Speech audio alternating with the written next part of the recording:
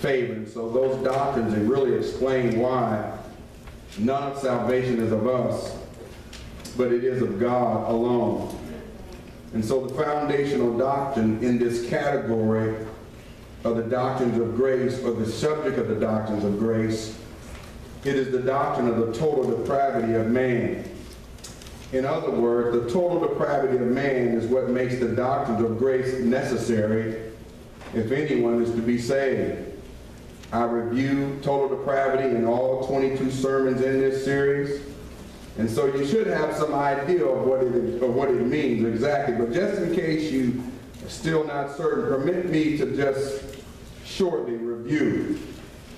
The total depravity of man does not mean a person, you or I, are as sinful and evil as we can be, but it does mean we are all as bad off as we can be, because we have a sin nature in us, which makes it possible for any of us to commit the most horrible acts of sin and evil. None of us is as bad as we could be, but the possibility is there, because we have a sin nature that can lead us into any evil possible. Thank God, most of you have never done all that your sinful mind told you to do. Amen? We have probably 4 or 5 murderers up in here. Amen?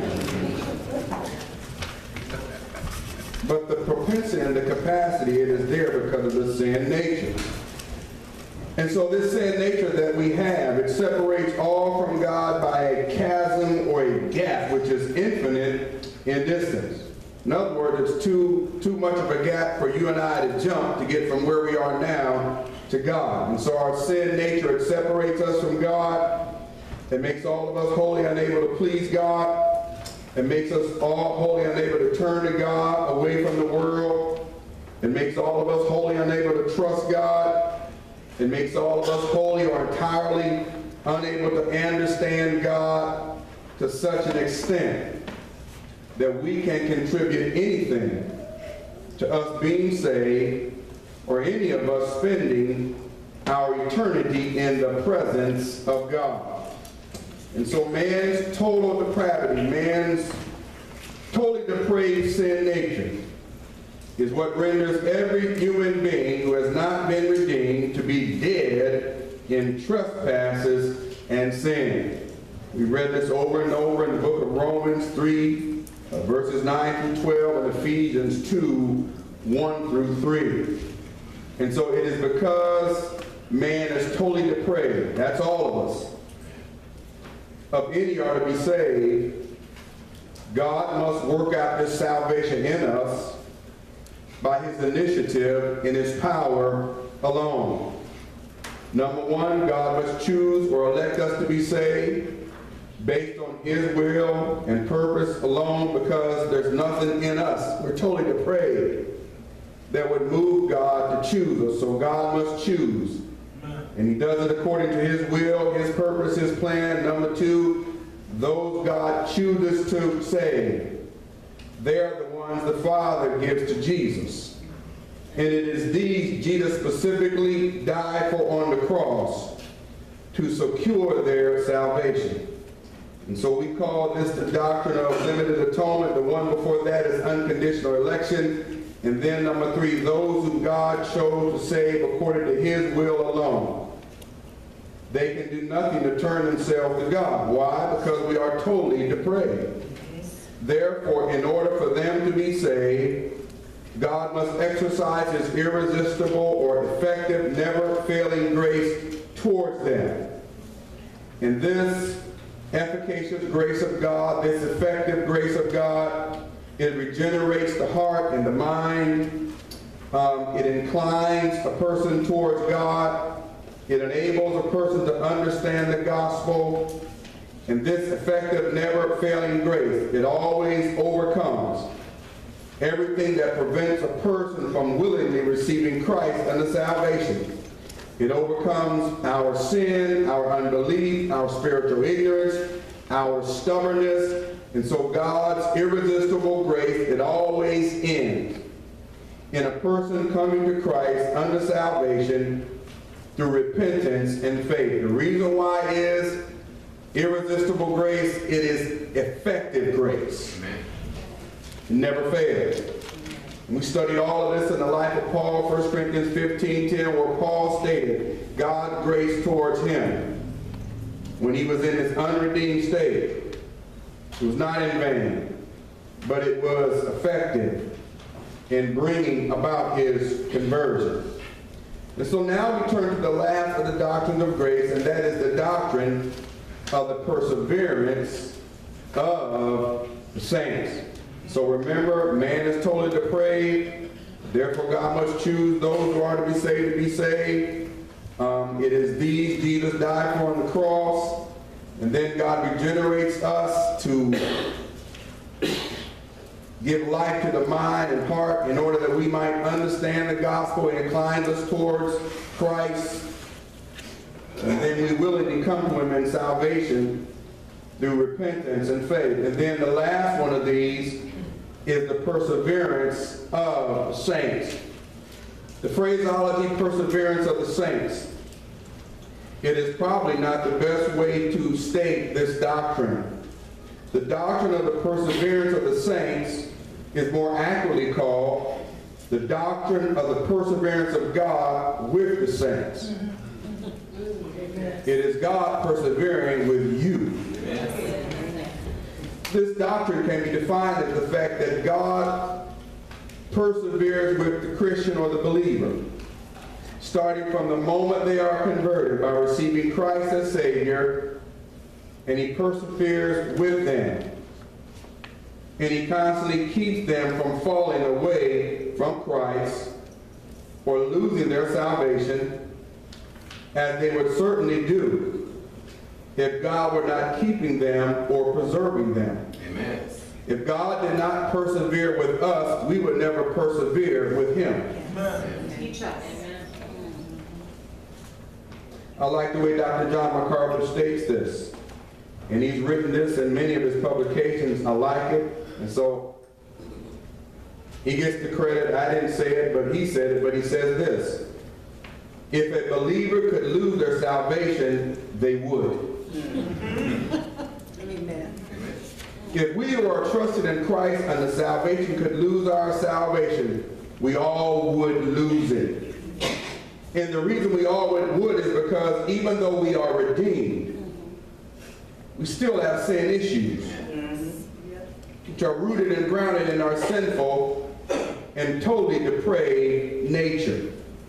Or, if God saved a person from their sin, and then the completion of their salvation rests solely upon them, they would certainly be lost or go into eternal separation from God because of the sin issues which remain in believers and with believers until the day they die, or until Jesus returns and catches away his bride, the church. And his bride, the church, is everyone who knows him as Savior.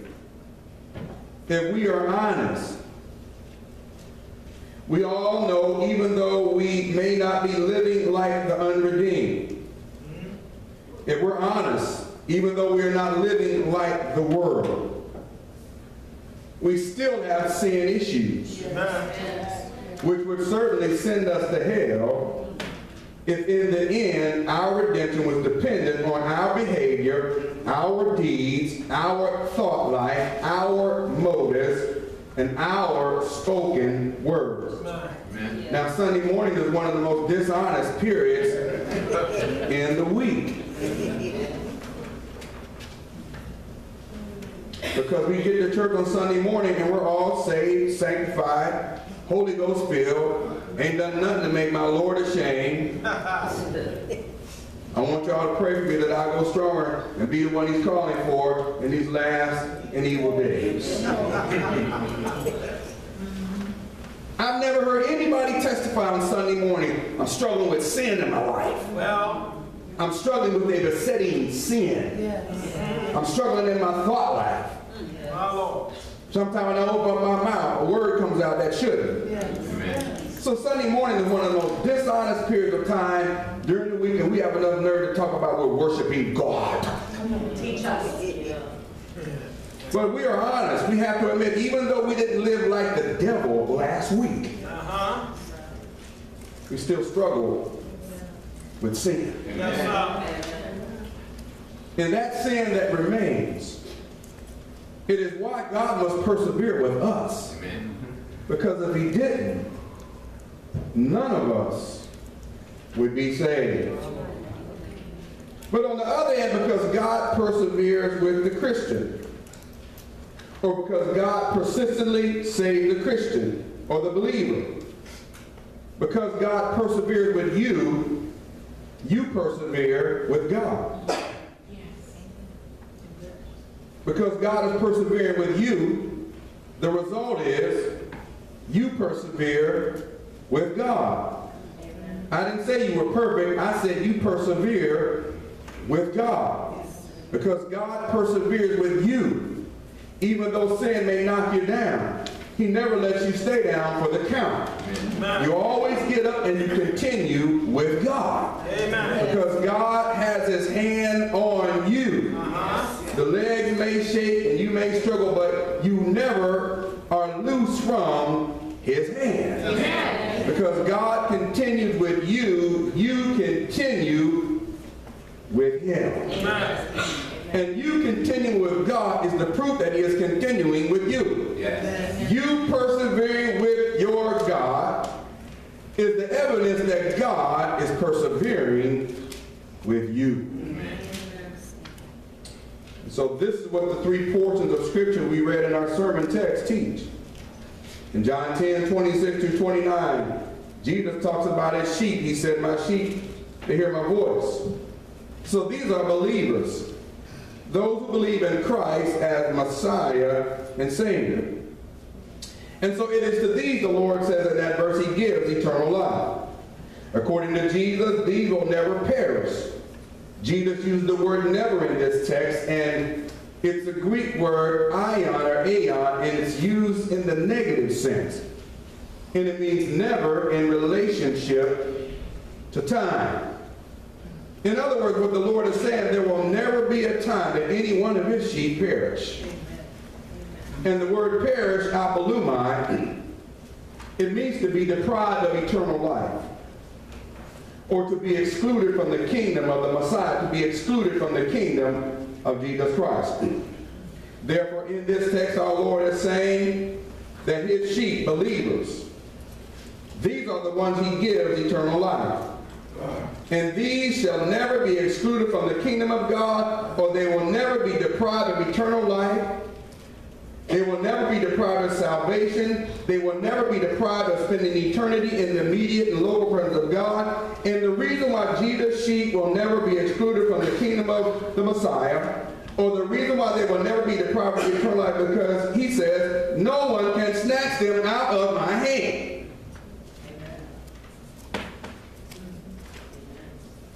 And the reason why Jesus' sheep shall never perish is because no one can snatch them out of the Father's hand. For the Lord says he is greater than all. Amen. Now, if you notice right in the next verse, the Lord says, I and the Father are one. Yes.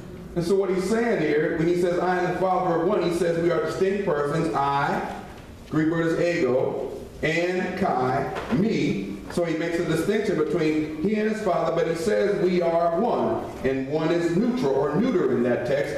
And what he's saying is the Father and I, we are distinct persons, but we are exactly the same. We are the same thing. And so what he is saying is my hand and the Father's hand, they are one and the same hand. Amen. And none of my sheep will ever perish.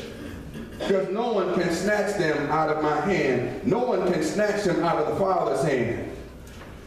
And we have one in the same hand. So the reason why you don't fall is because there's nobody powerful enough to make you fall. Yes. Yes. The Lord doesn't lose his sheep.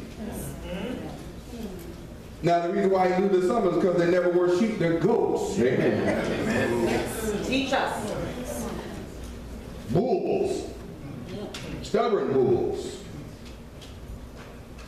It is amazing that a Christian can read this text and still believe a person who has truly been saved, or they really know Christ as Savior, can end up being lost, but there are many.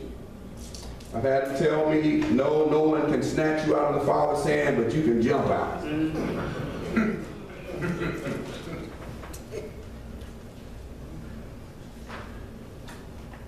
And I thought God's hand was infinite. You know, God's hand is a hand, but it doesn't have an edge to jump off of. It's immense. Infinite in relationship space. There's no place where God's hand is not there. And so somebody said you can jump around from knuckle to knuckle, but you just can't get away. And some of you, you've experienced this. You try to go back out in the world, and it just don't work. Because no man can snatch you, Jesus says, from my hand. That's God persevering with the saints. His hand has a firm grip on you. Yes. And because he never lets go of you, you never let go of him. Philippians 1:6. Notice in this verse, the Apostle Paul, under the revelation and inspiration of the Holy Spirit, says, he is confident of this very thing, that he, God, who began a good work in the Philippians, he said he would perfect it until the day of Christ Jesus. Or until the day these Philippians were in the immediate presence of God. Paul says, I'm confident. It's a Greek word, patho. It means to be assured. Paul was assured. And so Paul, by revelation and inspiration of the Holy Spirit, was assured that the salvation which was begun by God in these Philippians, it would be brought to a completion. By who? By God. Until the day they were safely in the presence of Christ. And I want you to notice, I don't know if you noticed it in that Philippians 1 text, that the Holy Spirit through Paul is very clear that the one who began the work of salvation in the Philippians was God. Yes. Yes. And the one who would complete it or perfect it until the day of Christ, it was God. And so, you know, Paul's assurance was based on God was the one who began the work of salvation in them, and God was the one who would complete the work of salvation in them. So his confidence was not in the flesh. His confidence was not in, you know, I'm running, trying to make 100, 99 and a half, won't do. His assurance was not in, I'm climbing up the rough side of the mountain, doing my best to make it in. And I've said long ago, somebody ought to burn every last copy of that song. Because you can't do your best to make it in. His assurance was in God. Because God began it, and God is going to perfect it. And so that's God persevering with his people. And so this verse reveals God's perseverance with his people in assuring their salvation. He began it, and he'll bring it to completion. And then in the 1 John 2:19 text, in that verse that you all read twice, in this verse, the Apostle John, by revelation and inspiration of the Spirit of God, he was really writing about a group of men who claimed to be Christian. They were called antinomians. They claimed to be Christians. They claimed to be believers.